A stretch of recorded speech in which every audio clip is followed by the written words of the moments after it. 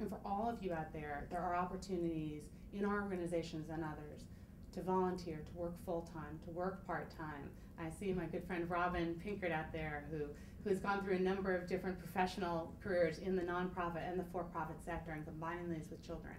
And I think that there are lots of opportunities, and I think the more we have conversations about how we can support each other, about how none of us is getting it right, none of us is balancing it perfectly, none of us on a daily basis knows, which foot is going forward. But each of us, getting back to really Wendy and Jacqueline, if we can harness the talent, harness the market skills that each of us have,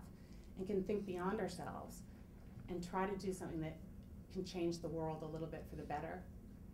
then I think all of us can look our spouse or our parents or our children in the eye and say, you know what, we woke up and every day